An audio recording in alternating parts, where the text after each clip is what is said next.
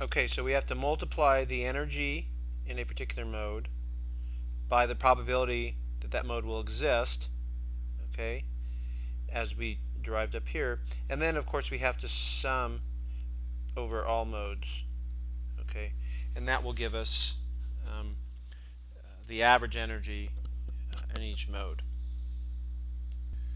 Okay, now we notice that we have an h nu and a 1 minus e to the minus h nu over kt, and these things do not depend on n. So if we factor them out, okay, and then we rewrite as we did before, e to the minus h nu over kt as q, then this expression for the average energy for a mode is given by for average energy in each mode is given by this prefactor times the sum of n q to the n. Okay. Now this looks a lot like this. This is kind of another. This looks somewhat like a geometric series. Again, remember this is a geometric series. We have the sum over q to the n, but now we have this other n. Okay. So how can we relate this expression, which we wrote for this sum, to this sum? Okay, so we have to do a little trick here. Okay, and the trick is that if we differentiate this geometric sum, okay, then we get I times q to the I minus 1, I times q to the I minus 1. This is all inside the sum. And if we use the quotient rule for differentiation for the expression for the actual sum that we've written here on the right hand side of this equality, then what you get is this is equal to minus p plus 1 q to the p times 1 minus q. Okay, and this basically comes from differentiating the top and then plus 1 minus q to the p plus 1, and that comes from differentiating the bottom, okay, and then over 1 minus q squared, which is just the bottom squared. Okay, so that's basically the quotient rule for differentiation.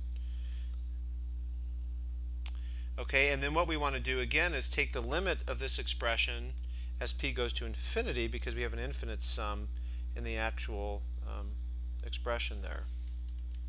Okay, so now if we take that expression that we got from the quotient rule and we look at the limit when p goes to infinity, because again we have an infinite sum in the expression that we actually want to evaluate, then we see that this just sets the limit of the sum to infinity.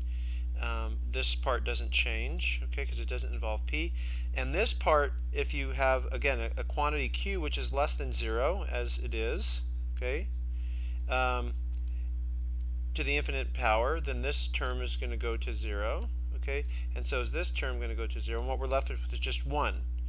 And so in the limit of p goes to infinity, this differentiation of the geometric sum with respect to q is going to be equal to 1 over 1 minus q quantity squared. And then what we notice is that if we multiply this sum by by q to the first power, then that basically will get rid of this minus 1. Okay, and so what this implies is that the sum from I equals 0 to infinity of q times I to the q to the I minus 1, and this will just be equal now to 1 minus q squared. Okay, and so now this q times q to the minus I minus 1 will just be I q to the minus I. Okay, or I'm sorry, what did I do here? Oh, this should not be negative. This should just be I minus 1. Okay, let me rewrite this whole thing to the I minus 1. And so now you'll just get I q to the I, which is kind of more comparable to what we're actually trying to evaluate there.